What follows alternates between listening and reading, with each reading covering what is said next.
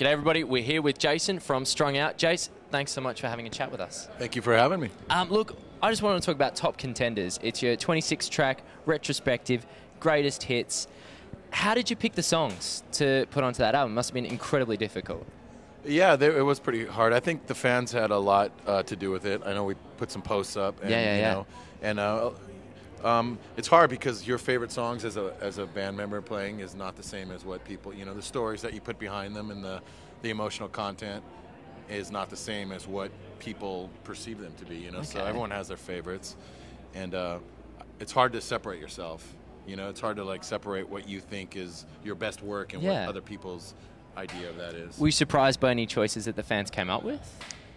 No, not really. You're saying these are clearly our greatest. Yeah, crowd response when we play the songs is usually pretty obvious. What people's favorite songs are. So, but doing it for the fans. There were 3 new tracks on that album. Were they songs that didn't make it into the last album, or songs that you made purposefully for this brand new retrospective? Actually, they were songs that we didn't have room for the last record. Oh, but okay. They didn't have lyrics or melodies to them, so we just finished them up and threw them on. Okay. How's the Soundwave Fest been going for you so far? I can't believe how organized it is and how well we've been treated. The food's great and the crowds are amazing, and it's awesome. I'm really proud to be a part of this. Okay, and who have you been most excited to sort of talk to, meet, backstage while you've been playing? I grew up to Bad Religion, so I'm just a dork for Bad Religion. Every time they play, I'm at the side of the stage, and I make sure I'm here for every show. So, have you managed to? Have you talked with them yet? Do they know how? They know I'm here. No, that's already, Yeah. Oh well, just about the album, and especially the record company. You've been with Fat Wreck Records for about the past 20 years, which is a ridiculous feat in itself. What have they done to deserve such a loyal band? You guys have been. It's been a pretty good relationship. Nobody else wants us. Simple as Don't say that. Don't say that. No. I don't know. Mike's always been fair, and you in this business, and relationships are an important thing in life. And if you can maintain relationships, that's the biggest the lesson I tell anybody about being in a band is maintaining your relationships with your fellow band members and with your label and with your fans. And just constantly maintaining that, and we'll see how it goes. But so far it's been, he's been fair. So can't argue with that. No, you can't argue with being fair. What are your plans for the future? What have you got upcoming? We're gonna go home and write. We've been touring off this record for about a year now. Okay. So we're gonna go home and write and see what happens. And that's all I can. That's all. That's what you've got in the foreseeable future. Yeah, we try not to push things too hard. Kind of let things manifest themselves.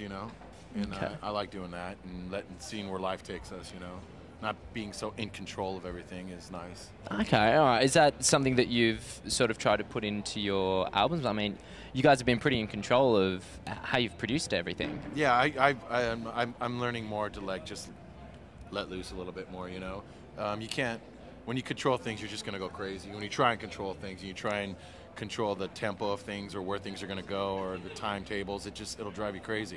Okay. So I think me personally, I'm trying to take a more natural approach to letting things happen and letting the chips fall where they may and see how things go. So when it comes to the sort of production of the album, you'll hit a critical mass, and that's when you'll go, okay, we've got the songs here, we've got everything we need to do. Yeah, and I like to like I brought up the natural thing, just take a more natural approach to our recording process and not be so anal about stuff and more humanistic about our next record, I guess. Okay, what do you mean by humanistic?